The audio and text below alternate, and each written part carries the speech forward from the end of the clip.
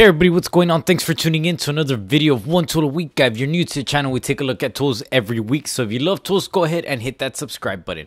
What is it that we're going to be taking a look at this week? Well, I went ahead and looked at my toolbox and I figured out that I needed to organize a lot better. So I went ahead and picked up these two babies right here. Now let's go ahead and zoom in and see what we got. These are going to be the ToolBox Widgets right here. And of course, I picked up the pliers set and also the screwdriver set. And I picked them up for two reasons. The pricing was about the same. I believe the screwdriver set was going to set you back for $20.98 and the plier set was going to set you back for $20.99. I figured what was the difference and I wanted to look at them personally myself and see what the difference was going to be. So I already opened up the one for the plier set, which is empty already, and the widget set, or I'm sorry, the screwdriver set. Let's go ahead and open it up.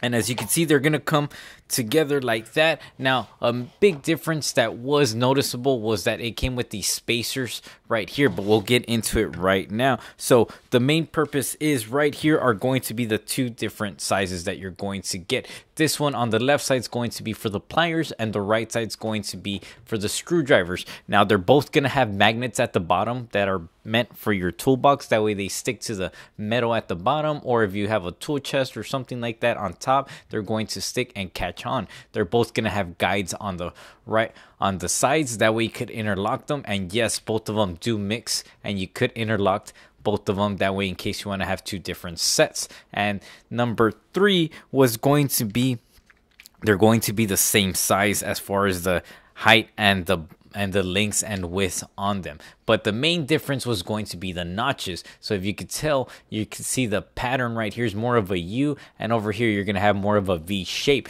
Now the purpose for the right one, which is the one for your screwdriver, is going to be that way your screwdriver doesn't move around or wiggle as much. And of course the U shape is going to allow you to fit larger pliers, that way you're able to store them and secure them. So quick example right here is going to be we have a 10-in-1. We're able to set it on the plier set, but also over here you're able to set it, but it's not going to move as much because it's going to be wedged in. Now I did notice the major difference was going to be with a regular Phillips head, which I have a Klein Phillips head right here. You go ahead and you put it right there and you can see how it wiggles to the sides, but if you put it on the actual screwdriver, it's going to set in place and the actual piece is gonna move with it. Now the reason for these widgets is, or the wedges or the spacers, is going to be because you're gonna see that the handle is going to be a lot wider than a plier, so it's gonna take up space. So you're gonna go ahead and put the spacer right here, and in case you want to put, let me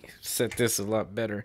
Now in case you want to put another set on this side, you're gonna be able to put another set, and so on, so on. So of course guys, you're also going to be able to put, I have some Channel Lock brand right here, tongue and glue pliers. You're going to be able to set them up just like that, or you could set them up further up closer, which is going to allow you to store your tools. Now it was a very neat little item. Let me see here, let me go ahead and put these together right over here. And this is going to be the screwdriver set. You could put screwdrivers, you could still put your lineman pliers right there.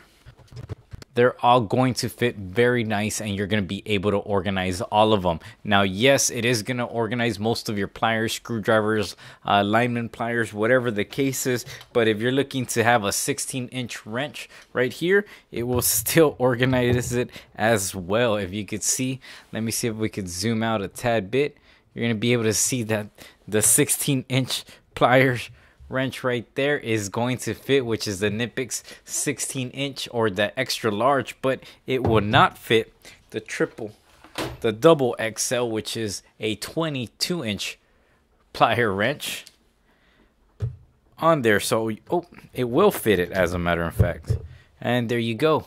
You're going to be able to see that it will fit it and it will organize it without moving. Now, if your tool chest is going to close, that's a different story, or your toolbox. So keep that in mind, guys. So that's going to be this week's video. I went ahead and picked these up. That way I could organize all my pliers and have everything in order and go from there, guys. Also, guys, thank you all for the support and thanks for watching One Tool a Week, guys.